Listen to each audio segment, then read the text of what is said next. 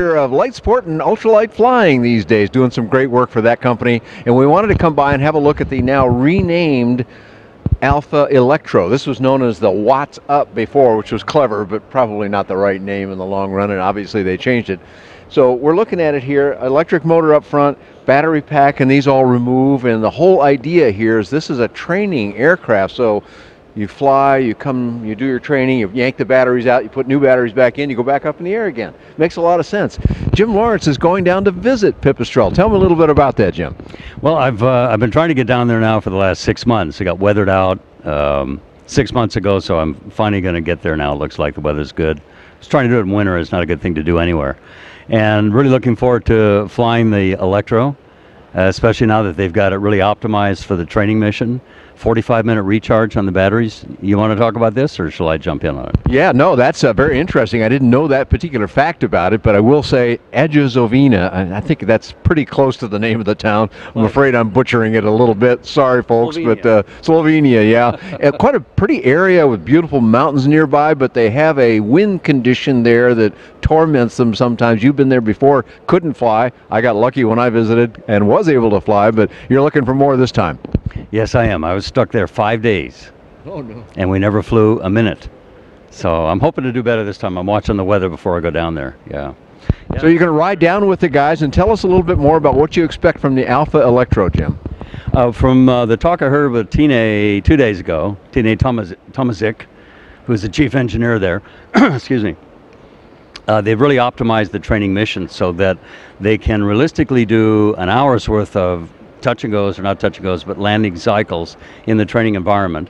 And meanwhile, they have a battery pack that's sitting on the ground, so each aircraft only needs 2 battery packs to be able to operate all day long, because they can charge in 45 minutes. Typical mission is an hour. They land, pull the packs in 5 minutes, boom, put that one on the chargers, up they go for another with another student, and it's ideal. Not a cross-country airplane, of course, because there's just not a lot of recharging potential yet, infrastructure anywhere, but that's coming, as you know. And they really feel that this is going to be quite an infusion of cost effectiveness for the training market. He was also claiming a 2,000-hour TBO. Now, I don't know if that's for the battery pack or for the whole airplane with the wear and tear they expect to do on it, so I've got to clarify that more. Well, I would imagine that, TBO, I'm not even sure quite what that means in the electric space, but obviously you look at it and I check whatever it is you check on an electric motor, and the batteries and the charging system, I suppose, maybe goes through some evaluation. We'll find out more in your full-length report later. But that's a fascinating idea that in 45 minutes they can recharge this, be back in the air.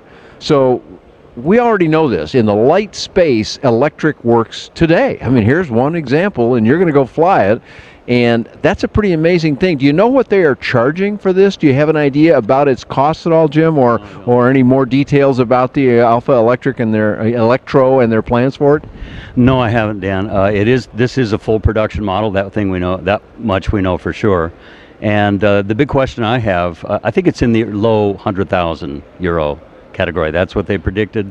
They've usually been very good on sticking to their prices, at least initially when they introduce them to market.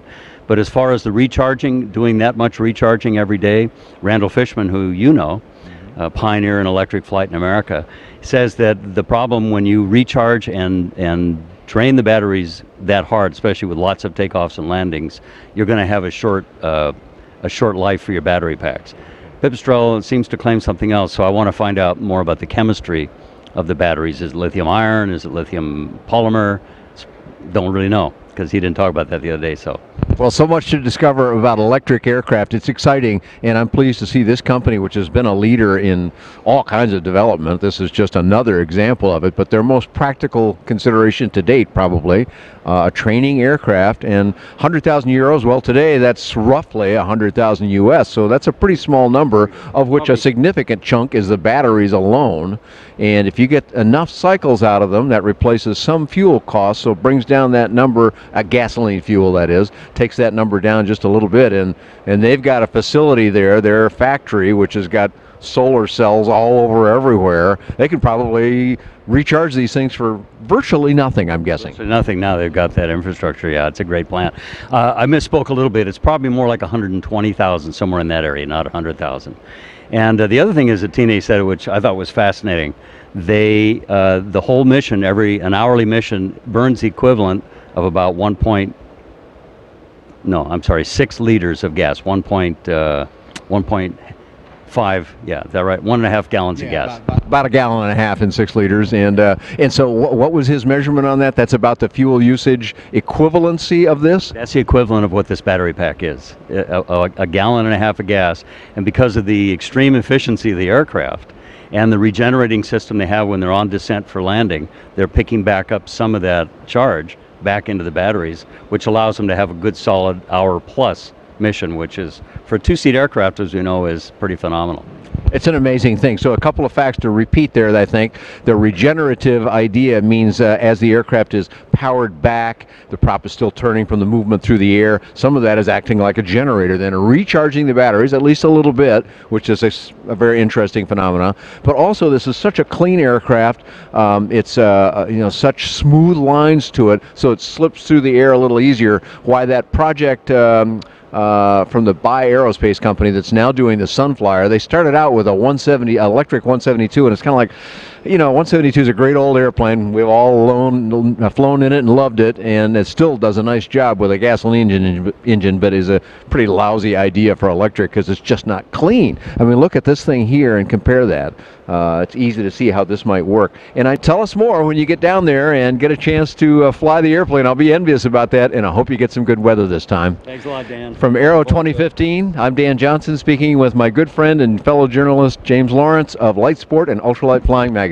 Look, and I just wrecked a $120,000 airplane. No problem, they'll make more. It's like the Doritos. We hope.